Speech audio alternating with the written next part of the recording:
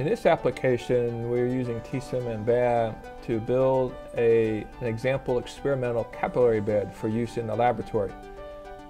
This also highlights the ability of BAB to change out different materials automatically or different pen sizes. In this example, each color represents a different diameter needle that was used to create progressively smaller than larger segments of this capillary bed.